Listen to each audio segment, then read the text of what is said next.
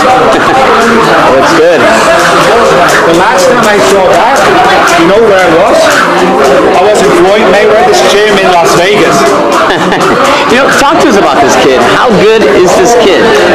As good as it gets, he has the talent, he has the skills, he has the charisma, and he has the character. He has the family behind him. He really has the right foundation. And now it's going to be up to him and up to us to really make this grow and introduce him to the world. And we're going to have Sunday night on April the 9th. We're going to let him loose, and the world can see him. We have a lot of new faces, a lot of fresh talent.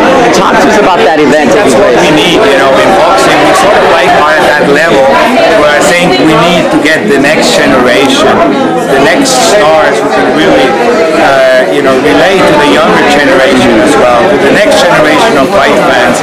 I think it's sort of like a transition a bit, and I do believe that these guys here are going to be the future of the sport. Speaking of Mayweather, you just mentioned him. A lot of people are talking about Mayweather versus McGregor. Do you think that's really going to happen? Because he says it's happening this year. If you would have asked me a month ago, I would have said no.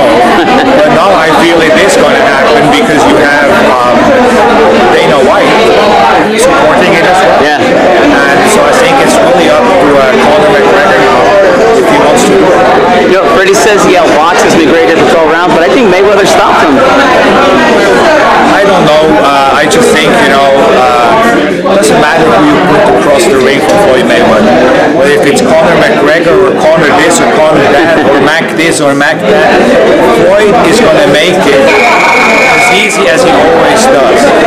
He makes the best fighters look average, and he's going to make the best MMA fighter look below average. Right. And so that's just how he is. That's how good he is. So let's talk about Mikey Garcia. Now, Mikey Garcia is the WBC lightweight champion. You have Jorge Linares, who just beat Anthony Corolla in a rematch this Saturday. People were talking about Garcia versus Linares. Will we see that fight? Well, I hope so. I think it will be a great fight. I do believe that Mikey Garcia is really top 10 pound for pound. I think top 5 in my opinion, to be honest. I think he has it all. He has the charisma, bilingual, the intelligence inside of the ring, outside of the ring, the punching power, just everything. I think he's going to be the guy who's going to carry the sport going forward. Yeah, talk to us about Ringstar Promotions and how much more we should expect this year. How many more fights? How many more fighters are we going to sign? Well, I'm sort of not really in a rush to sign too many. I really want to focus on those guys I have now, keep them busy, build them up in different markets as well. I'm going to be having a fight on June 2nd in Paris with Tony Yoka. Yes. Olympic gold medalist. Heavyweights. And then I'm working on some fights in England as well, together with David Haye.